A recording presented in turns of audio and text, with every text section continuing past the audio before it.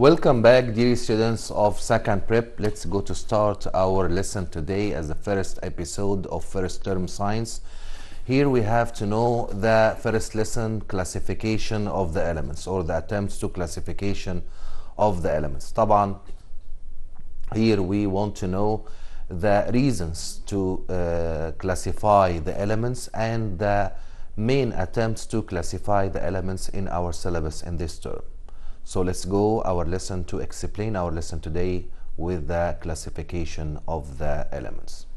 Here we have, as you see on the monitor, زي ما احنا شايفين هنا قدامنا, classification of the elements. Here we have the atomic number, as we see. لو سمحتوا نجيب المونيتور. The number of protons in the nucleus or electrons in the energy levels. The number of protons, positive charge in the nucleus, or electrons in the energy levels, as we studied before in first prep. Number two, the mass number. Mass number, as we studied before in first prep also, we have the sum of protons and neutrons in the nucleus. Here we have, inside the nucleus, we have two particles, as we have positive particles, protons, and with gray color inside the nucleus. Here we have neutrons which have the neutral charge or no charge. Outside the nucleus in the energy levels we have negative particles. These negative particles are called electrons. So here we have number one, give reason for why scientists try to classify elements. Why scientists try to classify the elements. Here we have two reasons to classify the elements. Reason number one, to be easy to study the elements. Here we classify anything to be easy to study. And number two, to know the relation between the elements, their chemical and physical properties. To know the relation between the elements, their chemical and physical properties. So we have two reasons to classify the elements: to be easy to study the elements, to know the relation between the elements, their physical or chemical and physical properties. Okay, trials to classifying elements. We have three main attempts to classify the elements. Number one, Mendeleev's periodic table. Number two, Moseley periodic table. Number three, model periodic table. The first scientists who make a modern classification of the elements, his name is Dmitry Mendeleev, a Russian scientist, and second one is Moseley. Third classification is the model periodic table. Okay, we will start with Mendeleev's periodic table. As we see here, he classified only known 67 elements, so we should remember the number of elements in Mendeleev's era in ascending order from the smallest one to the biggest one according to their atomic mass, which means atomic weight. So now we know Mendeleev classified only 67 elements according to their atomic weight, which means mass number. In what order? In ascending order. In ascending order from the smallest one in atomic weight to the biggest one in the atomic weight. But at the same time, as we see in any table, we have groups, vertical columns from up to down.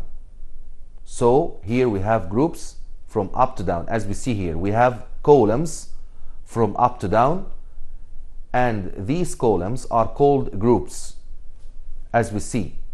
But Mendeleev classified each group into two subgroups, A and B. A and B. Why? Because they have different properties.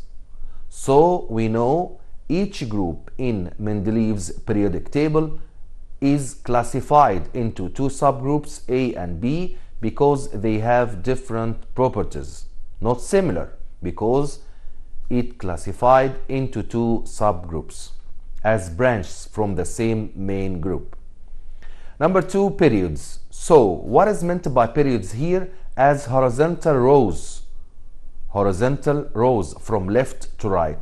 So Mendeleev classified or make his table consists of vertical columns from up to down and horizontal rows from left to right. As we see, as any table, columns, we will use term group instead of columns, and at the same time we will use period instead of rows.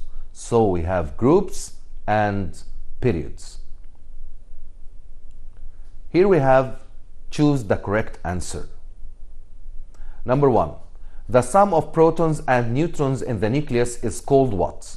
We know it's called, yes, atomic weight. Questions about the previous points in our lesson today. Next question is, scientists classify the elements to what? Be easy to study, know the relation between physical and chemical properties, or all the previous. So scientists attempt to classify elements to both points as we have here, all the previous, to be easy to study, to know the relation between physical and chemical properties of the elements. Question number 3, the first attempt to classify the element done by scientists. We have scientist here, his name is Mendeleev. The fourth question, Mendeleev classified the elements according to their atomic number, atomic mass, all the previous. So here we have atomic mass, and atomic mass, which means atomic weight, the sum of protons and neutrons in the nucleus. Next point here in our lesson, Mendeleev classified only how many elements? As we know, Mendeleev classified only, yes, 67 elements. 67 elements. The vertical columns in the Mendeleev's periodic table are called what? We know columns are called groups. Question number 7. Horizontal rows in the Mendeleev's periodic table are called columns, periods, or groups. So the horizontal rows in the Mendeleev's periodic table are called periods. Mendeleev classified each group in his table into two subgroups, A, B, or A, C, D, or E, F. So Mendeleev classified each group in his table into two subgroups, which A and B. Okay. Elements in subgroups A and B have different properties, similar properties, or no correct answer. We know Mendeleev classified each group into two subgroups A and B because they have different properties. Okay, dear students. Next point in our lesson today is advantages and disadvantages of Mendeleev's table. Advantages, good points, and disadvantages, which means disturbance of Mendeleev's table. Advantages of Mendeleev's table, good points. Number 1, left some gaps, empty cells in his table.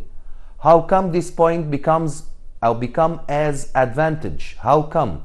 We have answer here. Mendeleev, as you see in his table, left gaps, spaces, empty cells, as you see here, empty cell here and empty cell here, as you see empty cells in his table. Why? He predicted to discover a new elements in the future, so Mendeleev left some gaps as advantage point here. He predicted to discover a new elements in the future. Next point. He corrected some atomic masses of some elements. We know atomic masses, which means atomic weights or mass number. So Mendeleev corrected some atomic masses of some elements. In his table, Mendeleev corrects some atomic masses. Next point, disadvantages of Mendeleev's periodic table, which means disturbance, bad points. Here we have, he put more than one element in the same cell. Put more than one element in the same cell. That's disadvantage points. So why? As we see here, we have, for example, in this place, we have iron, cobalt, and nickel. And here we have calcium, zinc. And here we have manganese and bromine. So both two elements like zinc and silicon. So why Mendeleev put more than one element in the same place or in the same cell or in the same square? Why? Yes, as we see, because they have similar atomic weight. So if Mendeleev put more than one element in the same place or in the same cell, why? Because they have the same atomic weight. Okay, next point. Here we have three atoms: hydrogen, deuterium, tritium. As we see, the lower number is atomic number, as we studied before in first prep, but the higher number is, or the upper number is the atomic weight, which means mass number. As we see, we have three atoms. They are similar in atomic number, but they are different in mass number. So Mendeleev classified or considered these elements as different elements, but this theory or this view is completely wrong. Why? Because they have the same atomic number. So here we have disadvantage, as Mendeleev considered the isotopes as different elements. And why? Because they have different atomic weights or atomic weights. So Mendeleev has his own excuse here, because Mendeleev classified the elements according to atomic weight. So Mendeleev considered isotopes as different elements because they have different atomic weights. So what is meant by isotopes? Isotopes, which means elements have the same atomic number. As you see here, elements have the same atomic number, but they have different mass number. As we see here, we have atomic number here and here and here, 1, 1, 1. But at the same time, mass number or atomic weight is different. Here 1, here 2, and here is 3. So we know what is meant by isotopes, which means elements have the same atomic weight, same atomic number, but different what atomic weight. And Mendeleev considered isotopes as different elements because they have different atomic weights. Okay. As we see here, next point.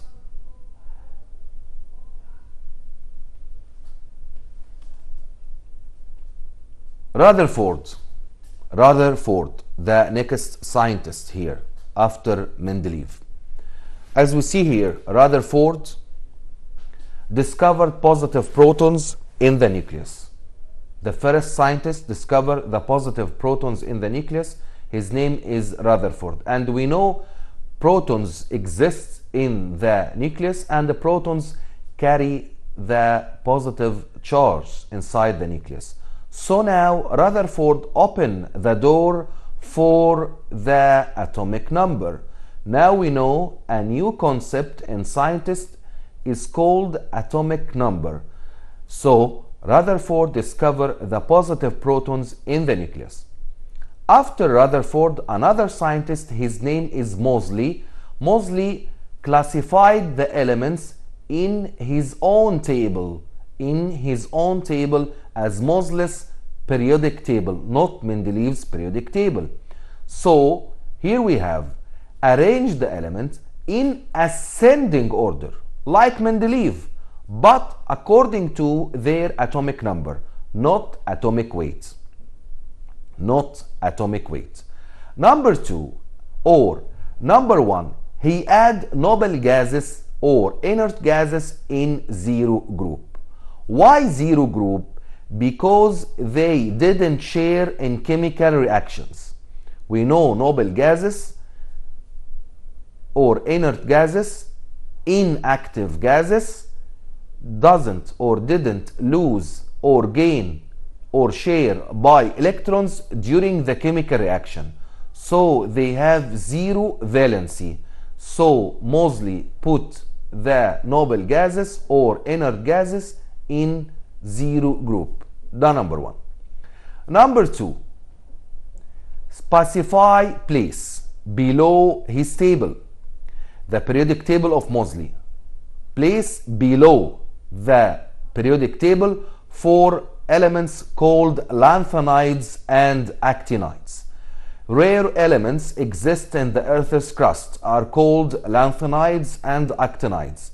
Moseley put their or these elements in place below the table for lanthanides and actinides. Okay?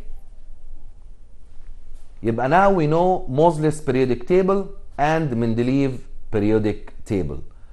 Moseley arranged the elements in descending order according to the atomic number. He add noble gases or inert gases in zero group. Number two, specify place below the periodic table for lanthanides and actinides. Okay, dear students, till this point we will stop to explain lesson 1, unit 1, attempts classification of the elements. And today we study why the scientists attempt to classify the elements to be easy study and know the physical with chemical properties of the elements. Number 2, Mendeleev's periodic table, classification 67 elements according to atomic weight in ascending order, and advantages with disadvantages of Mendeleev's periodic table. Second scientist, his name is Rutherford, and Rutherford discovered the positive protons. So now we know atomic number because the atomic number is the number of only positive protons inside the nucleus. So Moseley classified his table according to atomic number and in ascending order, and Moseley put noble gases in zero group, at the same time lanthanides and actinides below his table. Until we meet again, thank you dear students, see you and goodbye.